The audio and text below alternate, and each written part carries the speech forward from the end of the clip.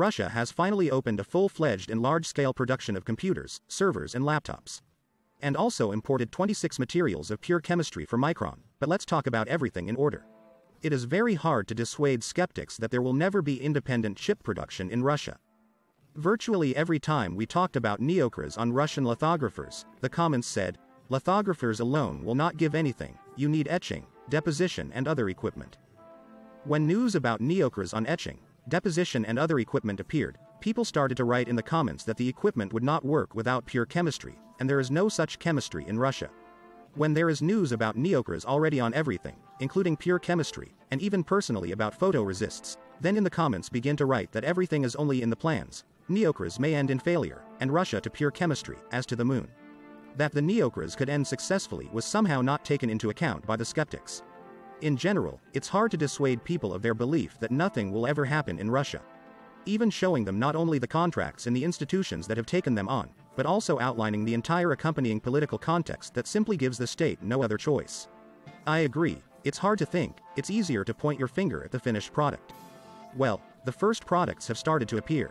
Like we said earlier, in 2024 we are already starting to have things that we talked about 2 to 3 years ago and have gotten in the comments for more than once.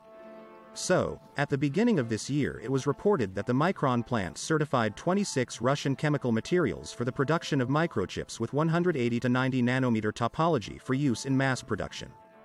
Another 28 are in development. For example, a slurry for chemical mechanical polishing of a semiconductor wafer. The material has been successfully tested. The slurry is used to flatten the surface of the interlevel dielectric and allows the formation of reliable electrical connections in systems with multi-level metallization. Gulnara Kosianova, general director of the Micron plant, said that the company is ready to fully switch to the use of ultrapure materials in its technical processes. This information is in addition to the recent news that Micron's new lithographers have increased production of document and bank card chips by 2.5 times. That is, in addition to optimizing processes and scaling up production, the plant is also switching to Russian pure chemistry. So the neocras are wrapping up nicely. And the authorities also have intentions to become as independent as possible in chip production and are pursuing them in every possible way. By the way, I've now noticed a new chip in the skeptics. They used to not believe that Russia could make lithographs, other equipment in pure chemistry, but now gradually it's like they're changing the methodology. They write about how all the official media reports are lies. Like, Micron only packages the chips for the cards and makes them overseas. Funny, but until recently it was just the opposite. Micron made chips for Troika transportation cards, but they were encased in a foreign factory. Now a new production line for chip packaging has started operating, and all technological operations of transportation card production are made in Russia. Troika has become 100% Russian. But skeptics will undoubtedly say it's a fake or make up something else. Like, just a 3 in the rest of the cards. Or the chip for the card is not a microprocessor. So on and so forth. You can come up with any claim you want at any stage, but it doesn't matter anymore. We're seeing a trend, and it's sharply positive. Domestic lithographs, domestic etching and deposition facilities, pure chemistry, and thus domestic production lines at 350 and 130 nanometers are on the way.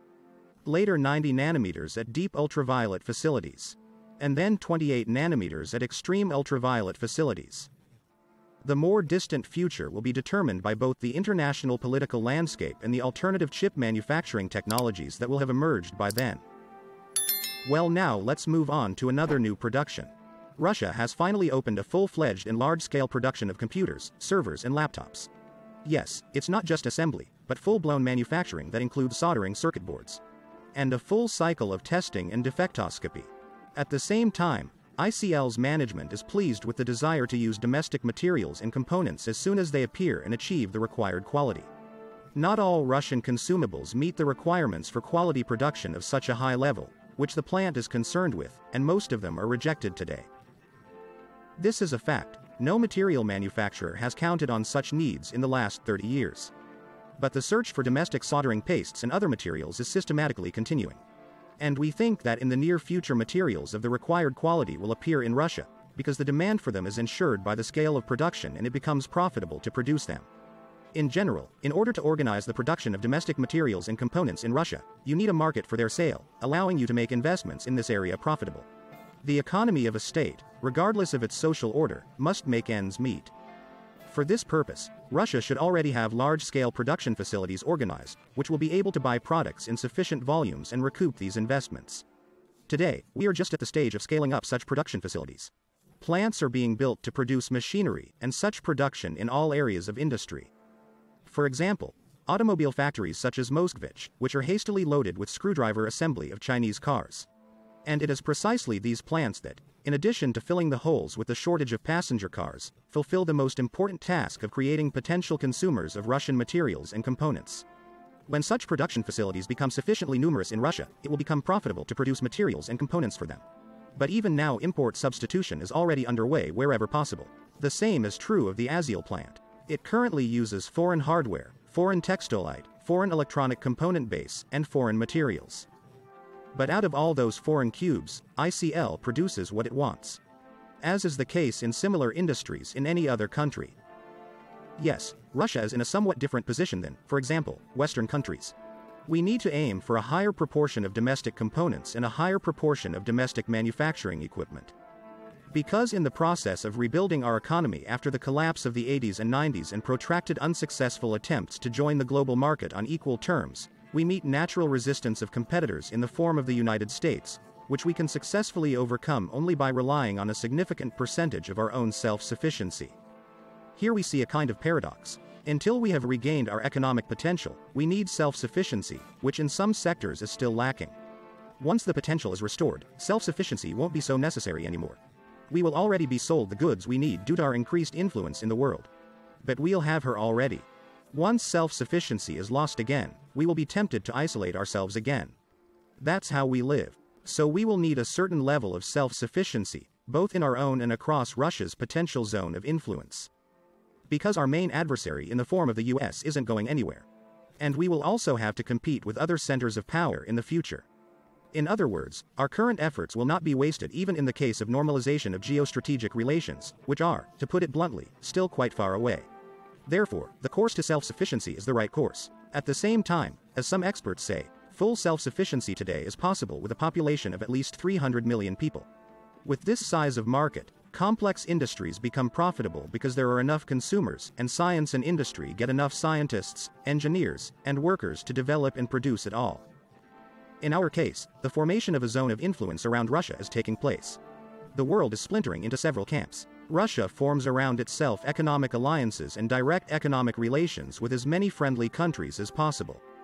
How voluminous it will get for us, I don't know. But the market we're looking for is at least 300 million, we think we'll hit it one way or another.